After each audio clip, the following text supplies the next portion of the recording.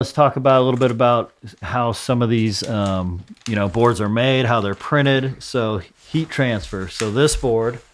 Yeah, you got the board over there? Yeah, let me grab the board. So they will traditionally silkscreen onto these heat transfers. You could silkscreen it or you could 4-color print it. So they'll print onto these transfers. You can silkscreen on boards, but it is very hard because of the concave. But there are setups for that. People do that. But it is also PAL still does it a little bit. Yep, and it is also very pricey. It's pretty cool to see. Like, I was pretty shocked when we saw this for the first time. Like, yeah, we were actually able to go to Dwindle Distribution, which is the distribution company that has Dark Star, Blind, and Joy. Almost Zero for a while. Yeah. So it's a huge distribution company up in LA and El Segundo.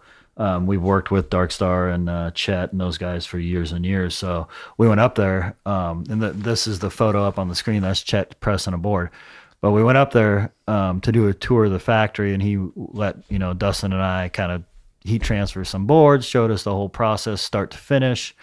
Pick a blank, grab your heat transfer, run it through the heater, trim it, throw it through the shrink wrap machine, the whole deal like that. The whole process. That was sick. Yeah.